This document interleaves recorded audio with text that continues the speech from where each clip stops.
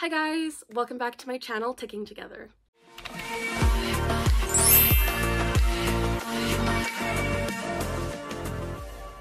As always, the goal of this channel is to provide education about and to raise awareness as to what it's like living with Tourette syndrome. If you guys were on my last live stream, or if you follow my channel at all, you guys would know I have a new boyfriend. It's exciting. I'm excited. His name is Coleten, and he is actually here today. I got rice. And I'm gonna introduce him to you guys and bring him on the channel, and I'm gonna ask him a few questions about what it's like dating someone with Tourette's, because in my experience, I don't think he's dated someone with Tourette's before, but we'll ask him. We'll see what he says. We'll get his little bit of tea, his knowledge. And I'm gonna bring him on, and you guys will finally get to meet him. He is such a great guy. We've been dating for about 3 months now, but I'm sure that I want to introduce him to you guys because you guys are such a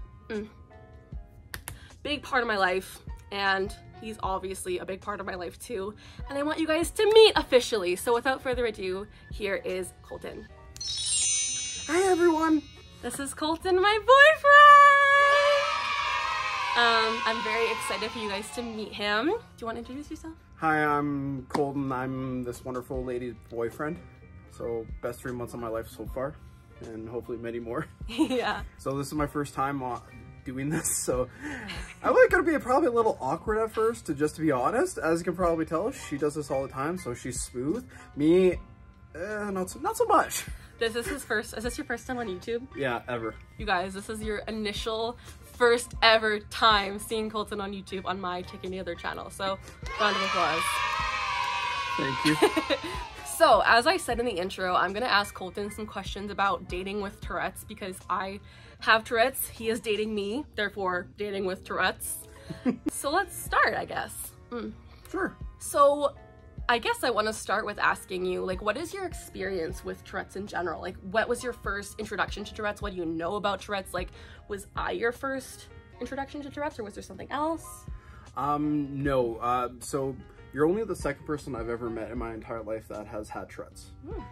So the first time I was ever introduced to Tourette's was back in elementary and junior high. I was actually pretty good friends with him for that time. So when I first got to know him and everything, he just seemed like a normal person and everything like that. And then he started having tics, but at the time I didn't realize they were actually tics and stuff. I just thought it was like twitches and stuff like that. Oh yeah. So I didn't know if it was something like that, or I've like seen like some neurological things, like some people have like involuntary body movements and stuff like that. In my family there's some background of that, so I became kind of used to it with him and stuff like that. So, and then I saw the consistent swearing and stuff, that in the middle of a sentence he would say some of his main tics. Which his main tics, that obviously now knowing, is his main tics were swears. So in the middle of a sentence, he would be like, "Hey Colten, how's bleep?" Yeah. And do you say that? So that was my first take of Did he have like motor tics too, like the physical tics, or was it mainly just vocal? Like when I mean by motorized, like my tics when I like jerk or something, like did he have any of that? Some of those, but it was like very minor. Okay, so it was, you noticed the vocal more. Yes, just because like as a kid at like 7 or 8 years old and stuff like that, you're not really paying attention to that kind of thing, because you're kind of like, I was in his room playing N64 GameCube kind of things. And then he's just swearing. Yeah. Do you know like the term for swearing with Tourette's? No, I do not. Education time. Yes. So the term for Tourette's swearing in that disorder kind of realm is called coprolalia. Coprolalia? Yeah, so it's C-O-P-R-O-L-A-L-I-A. Coprolalia. I'll put it on the screen. Basically, it's the involuntary repetition of socially unacceptable things. So it could be swears, it could be sexually explicit content, it could be slurs, it could be anything that's unacceptable socially. And it's part of Tourette's that actually only 10 to 15% of people deal with in Tourette's. So it's actually really rare.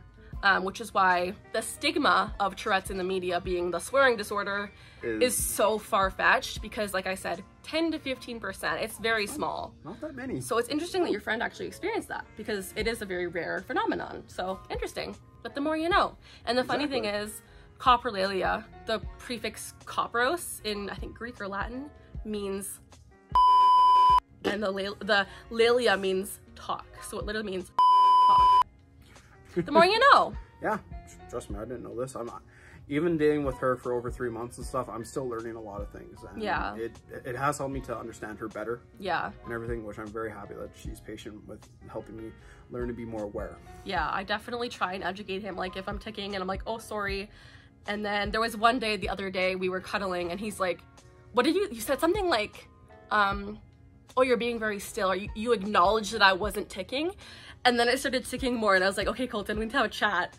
This is what you don't do. Like, it was so funny. I was like, okay, listen up. I appreciate the idea behind this, but when I'm not ticking, please don't say anything, because if you mention it, I'm gonna start ticking. So I do educate him as much as I can. It's pretty funny, but yeah. But yeah, the more you know. So that's very interesting. So I'm your second person with Tourette's. Yes. Very cool. What would you say your experience is like dating someone with Tourette's, in the aspect of like, do you notice my tics? Do my tics impact you at all? Do they bother you at all? Like, what would you say is the general feeling? Yeah, the general feeling behind it. So during our first date, and we went to a pizza restaurant, and like having a great time and stuff, and of course being our first date, a little awkward and stuff, and trying to get to know each other. Yeah. Like the small talk, like, so how about this weather we're enjoying? Yeah, it's kind of funny. So, and then the one thing that kind of made me notice is her consistent blinking. Yeah. So then I asked her, like, is everything okay? Because I thought, like, she might have just had, like, something in her eye or something like that. Like, you know, when you get the eyelash in your eye and it's just really bothering you? Yeah. That's what I thought it was. And that's kind of what it looks like, which is I'm always just repeatedly, like, blink, blink, blink, blink. It's a lot of blinking. And so you noticed and you asked. Yeah, I was like, is everything okay? And stuff, like with your eyes. And then that's when you opened up to me. Yeah, so I did tell him about Tourette's on the first date, which is something I normally don't do. Which is, he took it so well. I mean, you can continue talking, but... Yeah, no, I was just like, oh, okay. And, like, for me, Tourette's, like, in my life, I've dealt with other disorders and people with other neurological or physiological ailments.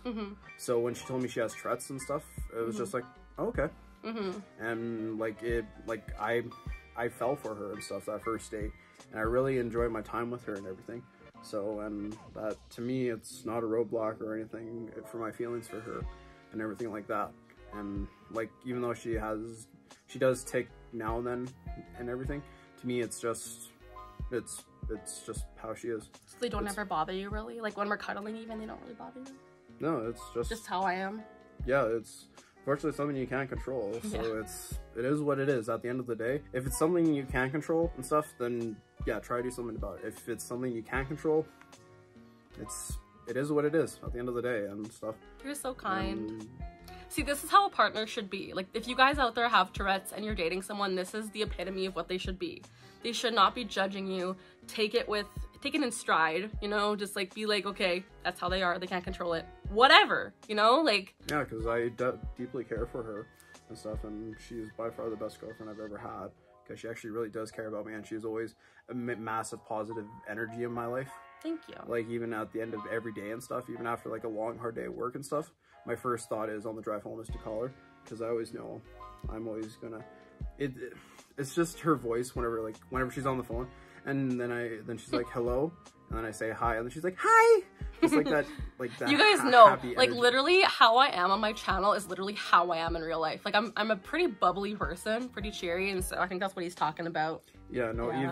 Even when I have a really bad day and stuff, I just want to talk to her and text her, and her positivity definitely fully rubs off on me and just makes me a happy day. Thank you. Like today, I was having a bit of a bad day and stuff from work, because just coming off of a long night shift. Yeah. And everything, and then just seeing her and everything, and as you can tell, I'm pretty happy right now. Yeah, we're very happy. And the good thing is, it's not long distance. Yay! I can actually touch him and see him, and it's the best. So, and he cares about me and doesn't judge my Tourette's, which is how it should be. If you have Tourette's, if you have a tic disorder, find a partner who genuinely supports you and doesn't judge you, because Colten is the epitome of that, and it's great. So yeah. Tourette's hasn't really affected our relationship and everything like that. No, another thing too though is like, I've kind of like in the realm of educating you more. Like tonight we had a conversation about sensory issues that you didn't know about. Yeah. So it's interesting because, like, with Tourette's, as you guys know on my channel, I try to educate about all parts of Tourette's. And I mean, tonight I was talking to Coleten about my sensory issues with food and clothing material and lighting. Like, it's something that neurodivergent people deal with, obviously, if you know, but like Coleten didn't know that was a thing. And so it's really cool dating someone who like doesn't have a lot of information on Tourette's besides just like his general knowledge, because I'm able to be like, okay, this is what I know, this is what I experience, and then he can learn from me. And as you guys know, I love educating, so it's like I have my personal little student here who's also my boyfriend.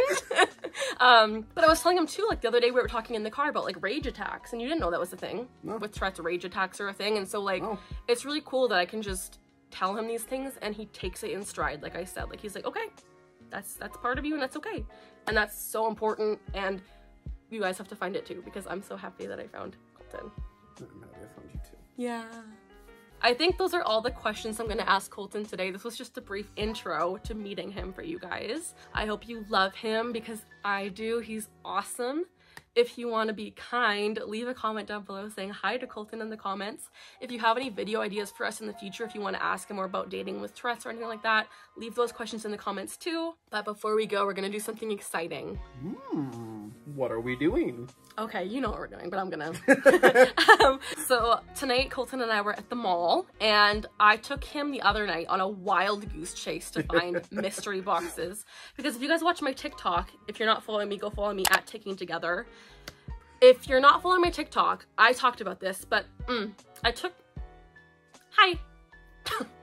Coleten on a wild goose chase to find mystery boxes.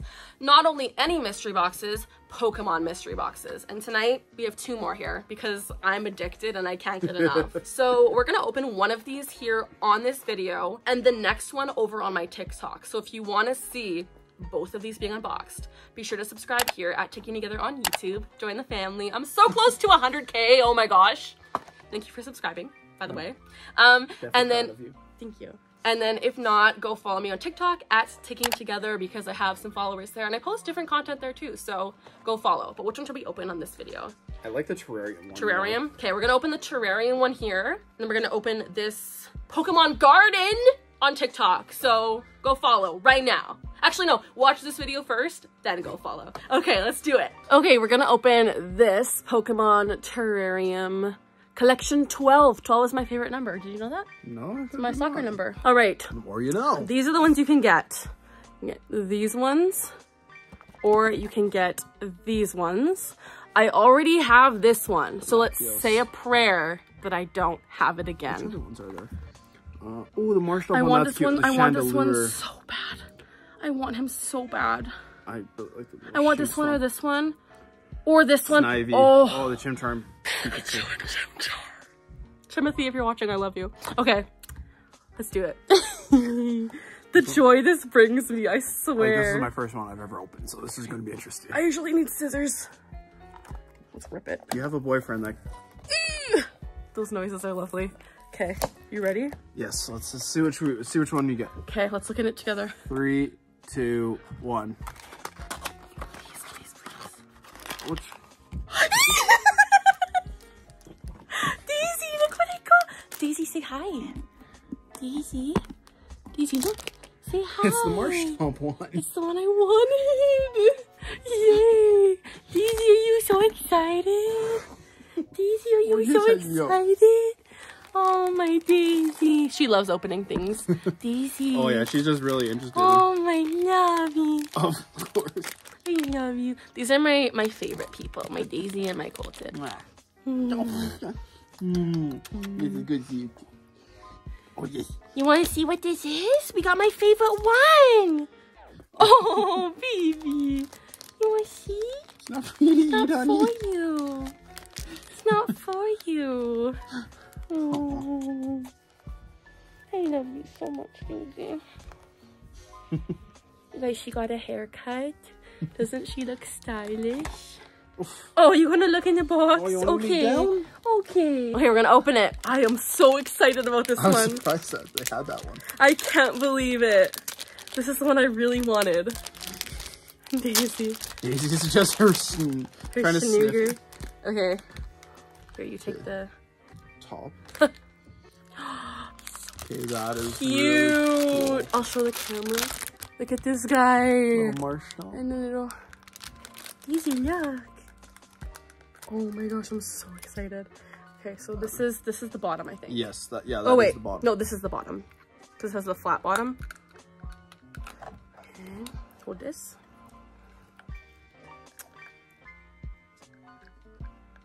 Oh, this way. How does he go in? Let me see. Hang on, I want to see the picture. Because it looks like he...